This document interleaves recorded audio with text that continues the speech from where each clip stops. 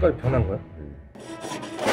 그 간격 유지하는 게 오늘의 관건이거든요. 우리 보석감정사 손스타 채널을 보고 한 분이 의뢰가 왔어. 명품반지 코스 조절해 줄 수 있냐. 그 티파니의 T1 와이어링이라고 하거든. 그 티파니 본사에 가서 물어보시지 의뢰를 하셨느냐. 본사에서는 이 호스 조절을 할 수가 없대. 이 반지가 고객님이 한번 도와달라고 해서 원형 그대로 로고도 없애지 않은 상태에서 한번 도전을 해보려고 해. 그 반지 호스를 잴 수 있는 사이즈 게이지인데 고객님이 지금 현재 착용하신 게 약 23.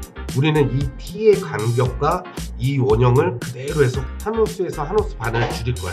이거 아까 처음에 시작할 때 그 간격 유지하는 거죠. 간격 유지를 해주기 위한 작업입니다. 이 간격을 유지하기 위해서 하는 지금 현재 작업. 이게 한 3mm 정도? 그리고 요거 3mm. 같은 3mm.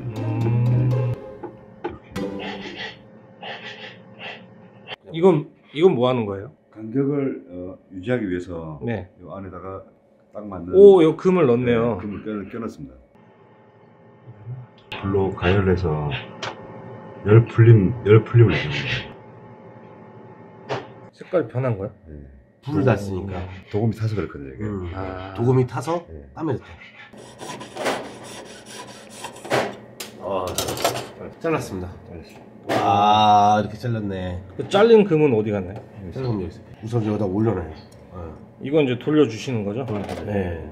지금 이 텐션 때문에 네. 붙지를 않습니다. 지금 이게 현재는 이거를 붙여주는 방법은 여러 가지가 있는데 불로 금을 휘는 방식을 써서 한번 해보겠습니다. 생각했던 것보다 지금 많이 단단해. 금이 정품의 금이 많이 단단해서 이게 그 열에 의해서 붙이려고 했었는데 안 붙었구나. 네, 잘 안 붙습니다. 그러면 어떤 방법으로 다시 해야지? 지금은 여기서 만약에 붙여가지고 이제 떼운다. 이만큼이 다시 벌어집니다. 나중에. 네, 벌어지는구나. 여기를 잘라내고 없애면. 네. 다른 방법으로 또 벌어지는 힘이 있는 거구나. 힘이 있어. 이 텐션이 세가지고 벌어지네. 그 텐션을 유지하고 있구나. 그 간격을 유지하는 게 오늘의 관건이거든.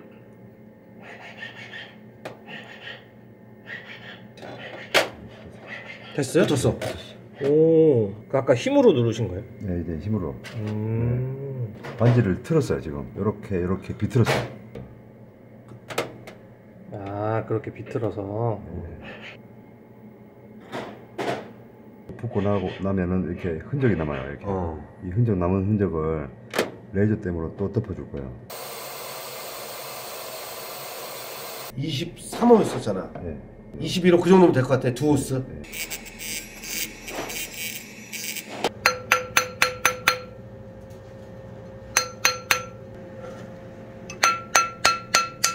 원래 있던 모습에서 아까 23호 찍었던 거. 아까 23호였는데 21호로? 21호로. 네. 그건 무슨 작업이에요? 표면 처리. 혹시 몰라서 또 불질하면 또 합니다, 지금. 그 붙인 걸 떼면은 또 벌어질 수 있다는 얘기지? 그치. 텐션이 그 워낙 강해서 또 떨어질까봐 다시 한번 불 작업을 통해서 그 텐션을 다시 한번 잡아주는 거야. 과정이 되게 복잡하구나. 쉬운 게 아니네.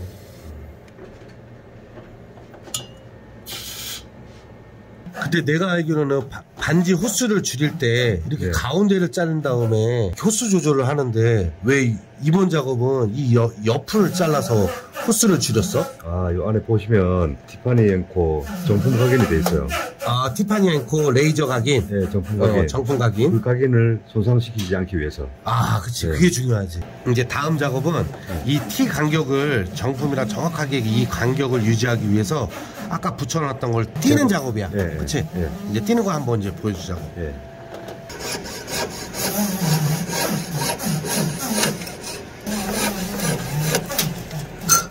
이제 띄어냈다. 네, 떼었습니다. 간격 유지됐네. 네, 유지됐습니다. 텐션 됐고, 원형 그대로 했고. 되게 거대하게 생겼네, 광내는 참. 지금 바르시는 거는 연마제를 지금 발랐어요.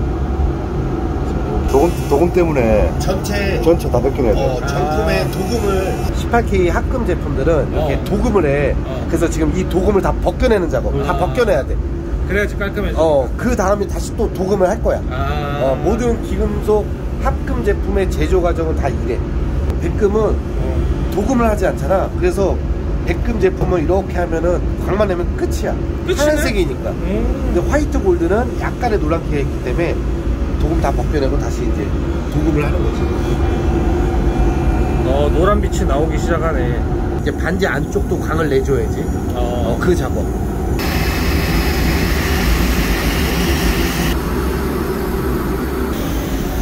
이거는 뭐예요? 예, 마지막 꼭 내는 겁니다, 이제. 아, 마지막 예, 판. 예. 이렇게.